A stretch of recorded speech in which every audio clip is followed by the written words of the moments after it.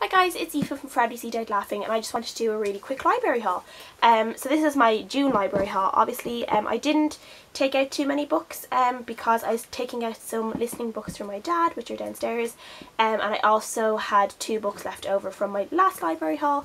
So I'll just quickly show you the 4 books I do have here. The first one is The Stolen Child by Lisa Carey, and I definitely picked this up for the cover, though I have heard about this before. This is set in Ireland, and I think it's just a little bit of magical realism set on an island off the coast of Ireland.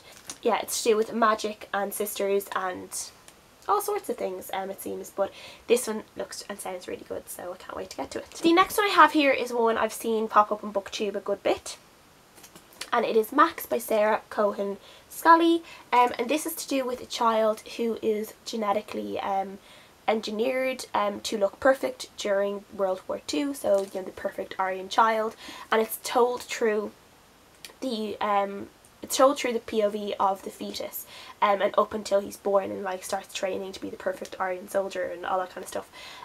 So yes, that's all I kind of know about it. I know people who've loved it, I know people who've hated it, so I'm really looking forward to getting into it and seeing what I think, because I think it'll be a really interesting story. The next book I have here is one I think I've seen on BookTube somewhere, but I keep seeing it every time I go to the library. And it was just one that was like calling out to me. And it's also because I really love the cover as well, but it just looks really interesting.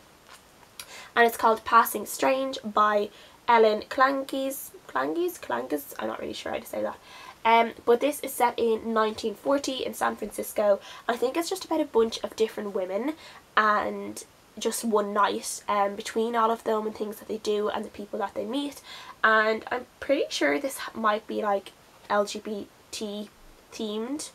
I'm not really sure, but it definitely looks like 2 women like dancing on the cover. I think one woman is in a suit and she looks beautiful. But yeah, there's just something about this book that has just been calling out to me. It's a really short book, as you can see. It is 200 pages. But yeah, this is just one that I really want to read, and it sounds really good. And the next book here is called Under the Visible Life by Kim Eklund, and this is another one about 2 women from 2 different kind of sides of life, I think, and it's just about them meeting and forming a friendship, I think. I don't know if I'm not sure if it grows into love.